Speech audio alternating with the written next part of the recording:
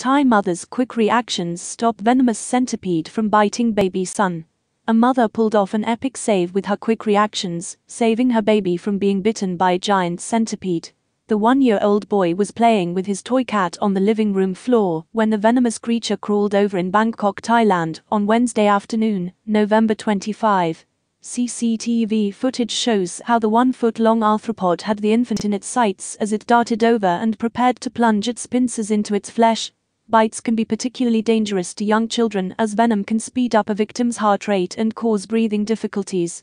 However, the mother, who was playing on her phone, noticed the danger and leapt across the tiles to scoop up the lad, named Nong.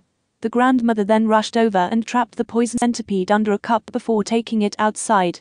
Nong's father, Santi, said the baby boy was unhurt after the brush with nature. He said, "Mothers are heroes. They can sense when danger is near and save their children. That centipede was the largest we've ever seen in the house. It could have really hurt my son." The creature was around 30 centimeters long. Most centipedes are venomous and can inflict painful bites when they injecting venom through their forceps.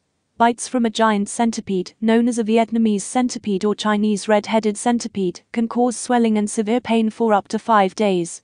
They are found across Thailand and Southeast Asia, where the reaction to bites can be fatal.